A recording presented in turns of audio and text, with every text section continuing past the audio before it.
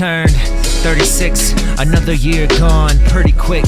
Time flies when you're having fun, but I'm always having fun. That's life's dirty trick. It's not the destination, it's the journey that's the trip.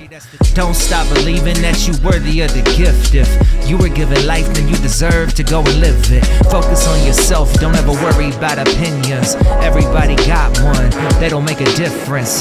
Just mind your business. What they think about you, that's not your business. God is my witness. Focus on your inner child, that's one of the gifts that life is gonna try to take away with the quickness. If ignorance is bliss, knowledge really is just the bane of all existence. As powerful as it is, I was happiest when I didn't pay attention, cause all I paid for was the death of my innocence. But good riddance, the world is 2 minutes from getting apocalyptic. How could I be optimistic? I'm livid beyond the limit of even considering forgiveness. I'm digging deeper and deeper into anarchism.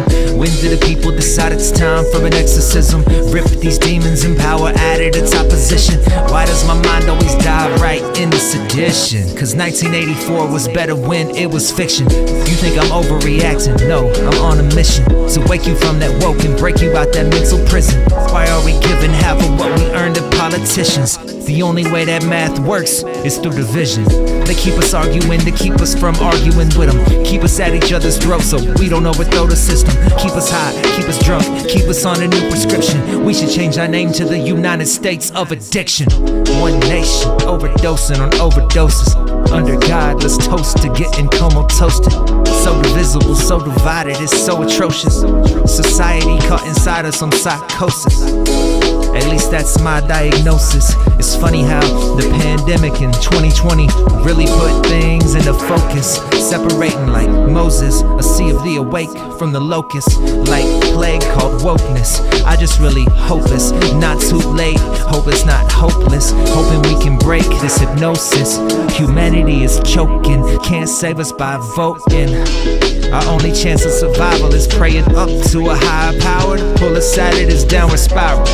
But just in case it's too late, right next to the Bible, I'm keeping a loaded rifle. What can I say? There will be no debate upon your arrival. I am sending these bullets into any enemy in the vicinity's vitals.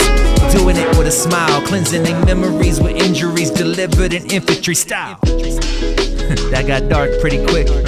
I guess that's what happens when you're only 36, when you got more heart than common sense. At least I'm smart enough to know that I don't even know what the problem is. Besides a little godlessness, a little lawlessness mixed with incompetence. People spewing hate with confidence because they're anonymous with no consequence. They just get away with all of it when no one knows what honest is. The true truth cannot exist.